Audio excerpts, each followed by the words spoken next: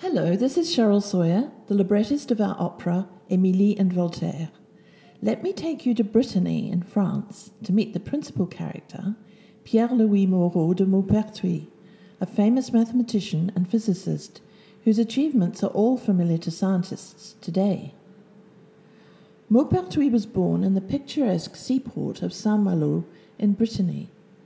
His father was one of its important shipping merchants, known as corsairs, who also practiced as privateers against foreign vessels and even as pirates.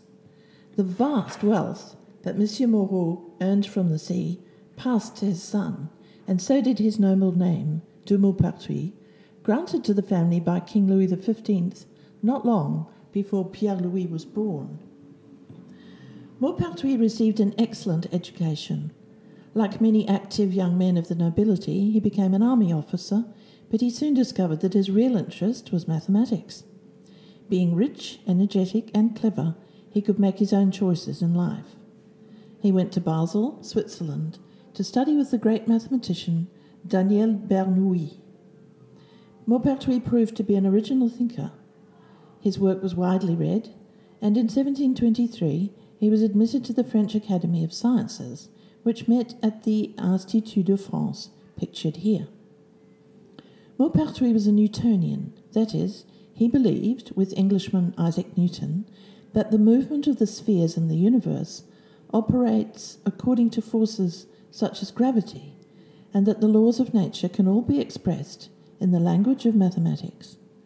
This put Maupertuis in opposition to most of the Academy, who supported the theories of the Frenchman Descartes.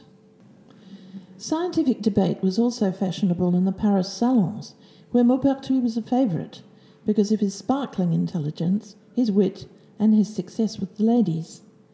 In 1733, Voltaire began to take lessons from Maupertuis in mathematics, and they became friends.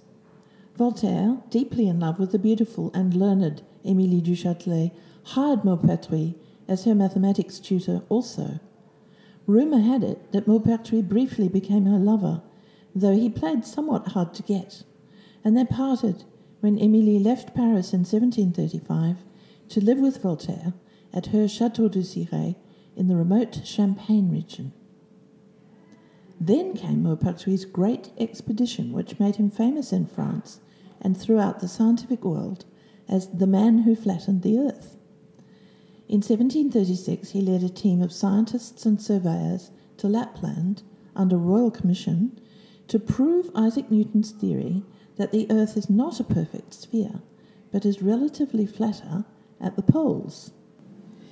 The expedition took 18 months and was a resounding success, despite severe winters, back-breaking work in ice and snow, and shipwreck on the voyage back. In a letter to Émilie, Maupertuis explained that when measuring the surface of an icy river, he and his team drank cognac because it was the only liquid that didn't freeze.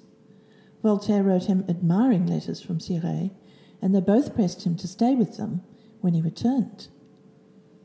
But Maupertuis had vital things to do in Paris. He must defend his findings against opposition in the Academy.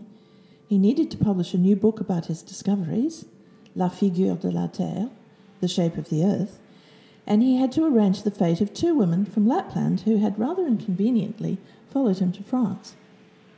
He could be forgiven for lingering in high society in the salons while he made the most of being famous, which he still is today, as we see on this modern postage stamp. He's shown here with fellow Newtonian La Condamine, who made corroborating measurements in Peru. So where was Maupertuis at when he finally decided to pay a visit to Cirey and bring his friends Voltaire and Émilie the latest news from the Academy? He'd established a scientific career that was set to become even more illustrious. He was a darling of the Paris salons, and he was winning his battles in the Academy. Indeed, he would eventually be appointed its president. He was a far greater natural philosopher than Voltaire. He was esteemed as a writer, and he had just completed an acclaimed expedition funded by the king.